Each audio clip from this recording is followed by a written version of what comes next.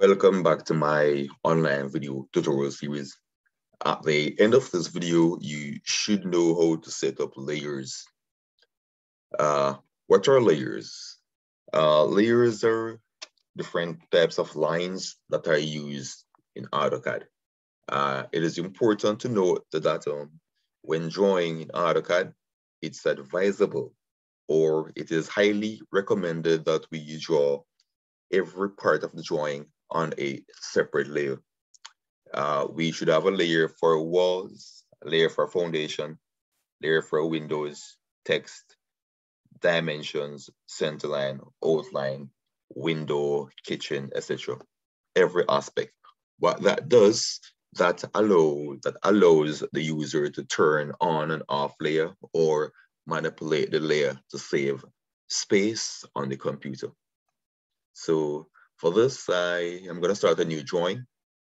So I can do that from here. For this example, I feel like I want to use no template layer. So I'm going to click on the templates here. And I'm going down to no template metric. So I click no template metric here, and it brings up this. My next step is to activate my layer command. So if you look here, you will realize that I have no layer. With AutoCAD architecture, it is somewhat different from standard AutoCAD. The command for layer property is this one right here, this icon here. So please take notes. It's the first icon under the layers, all right? Alternatively, you could type LA followed by the enter key to bring up the layer, all right? So that is the second way in which you could open your layer property. I personally like to use shortcut commands. I don't spend too much time on the ribbon per se. So again, you have two options to start to open your layer properties. Type LA, enter, and it comes up. So to start a new layer or to create a new layer, we click this icon here.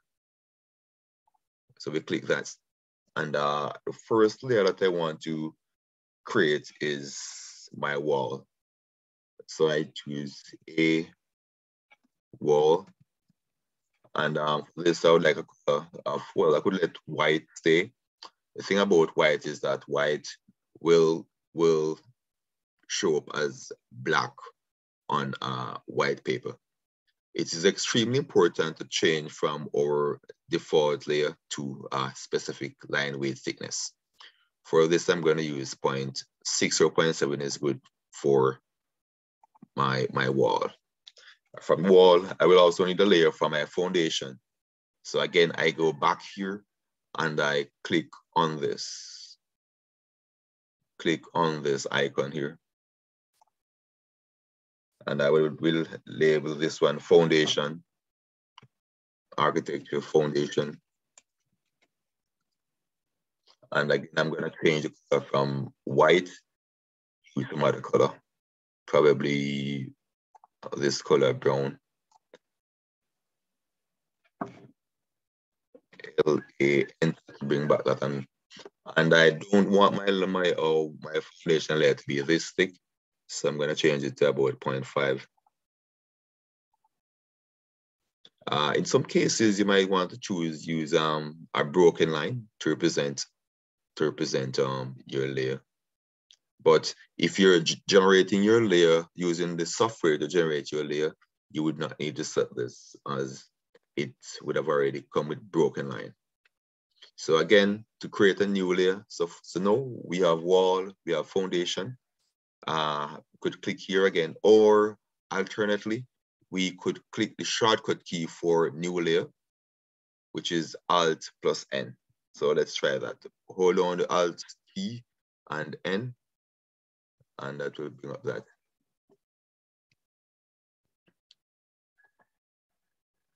All right, so let's click this.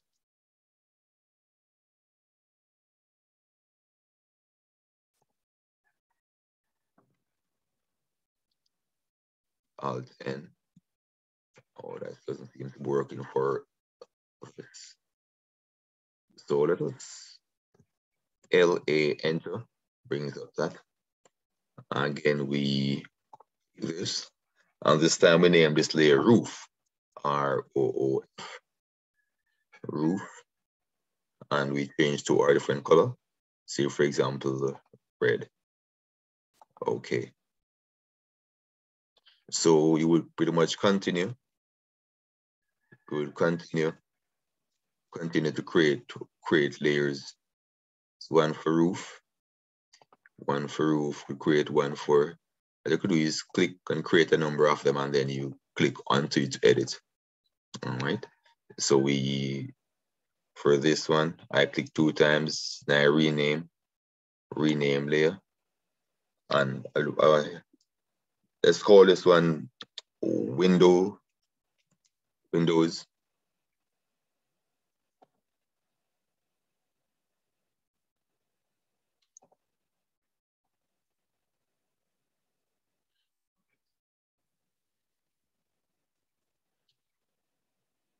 And I'm gonna change from that. So I'm gonna click 2 times here.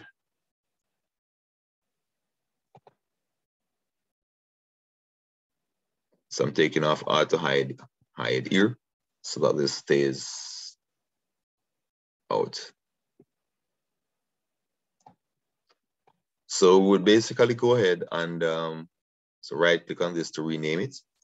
You basically go ahead and set up all the layers that you want. You want a layer for dimension, layer for text, layer for center line, layer for fixture, for section, for hatch, for viewport, for details, for orthographic projection. So you also need a center line. So let's label this one center line.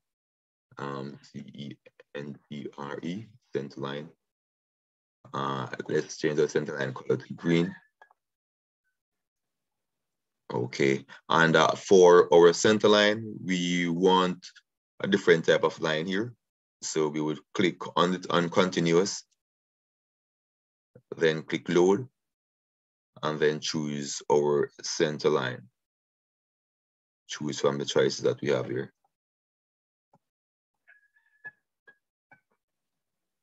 So here we have 3 types of center lines. We have center by 2, center 2, and center by 2.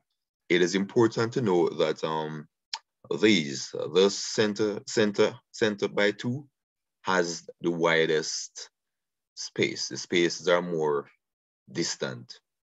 This center 2, the spaces are closest. Center, the spaces are less close. So it's important to choose the one that you want.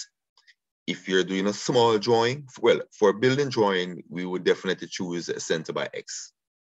Yeah, center by X. So we click that, then okay. All right. Then click onto this, click OK to bring it into the drawing. So it's pretty much there. You will then click onto this to change the our line weight thickness. For building drawing, let's be 0.5 or 0.7. 0.6 could work as well.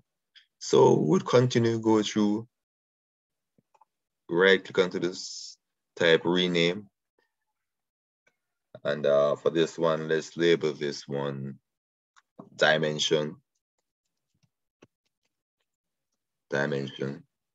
and change the color to probably this. Okay. Change to a line with a thickness of 0.25. Okay. Double click, left click on this 2 times or right click, then go down to rename layer. Label this one fixture. Change color again. Let's give her a fixture. Probably one of these colors. All right, let's label it. We'll fixture that color. So remember, we do not draw or use default layers, or these are non-printable layers. So please change those layers. And right click on this layer. Let's label this one hatch, H-A-T-C-H. And give hatch a color, this color. That might be a bit too dark. Again, we change from that to this. Okay. So hidden detail, let's name one hidden detail line. Rename our broken line. Broken.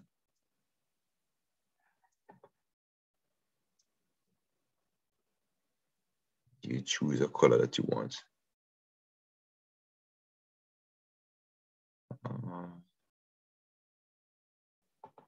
Let that be. Well, this color doesn't, yellow doesn't show up on white paper. So be careful when you're choosing colors. All right. So I think that's basically that for now. You could add a lot more layers, but I will stop it there for now. It is important to explore or to explain layer a little bit in a little bit more details. These little symbols here, if you wish to, it's important to know that if any of these is ticked, for example, I click this, you'll notice that it turns, there's a red circle with a line drawn through it. If that is ticked, you will not be able to print on this layer. So be careful.